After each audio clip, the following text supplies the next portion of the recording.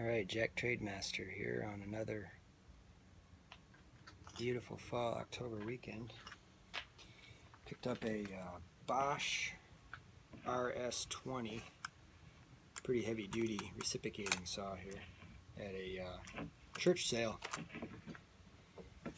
Fairly cheap. Just checking it out today to see if it worked. I had to figure out how to get the blade in. Never had one of these before. Of course, found a video that showed me how to do it. Pretty easy. All you do is, I'll show you. Actually, I could take it off. You twist this and it pops out. It goes into like a locking position, and you just take the blade, shove it in, kind of press on it, click, locks it in. Pretty nice.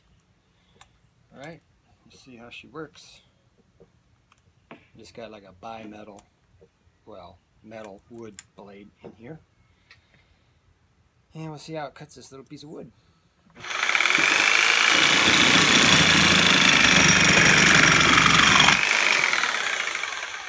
Aha, there you go. Pretty nice. That was actually on slow speed.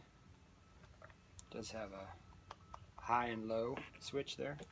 Actually, it has this. I had a hard time figuring out what this was, but it appears to be a hook. You can hang it off a ladder maybe or something, or I don't know if you'd hang that off of your tool belt. It's pretty heavy.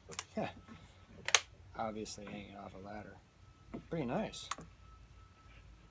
Works pretty good. There's full speed. High speed. That's pretty powerful. Seams. Oop. There we go. Chop that up.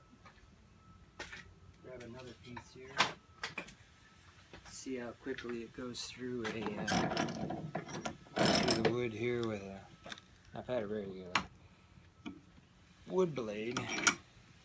Might go faster. Here we'll try the higher speed here.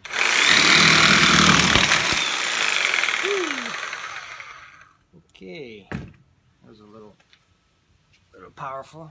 Kind of just like ripped the piece into two there. But this is fairly easily splitting wood. So anyway, it's good. Looks like I found a good one. Could do a lot of ripping things apart with this.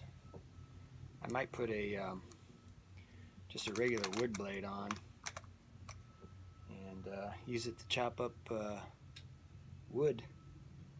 Mini chainsaw. Got limbs that come down the backyard, so this could chop those up pretty easily. Use them for firewood maybe. Alright. Jack Trademaster out. That means Jack of all trades, master of none. Take care, have a good day. God bless.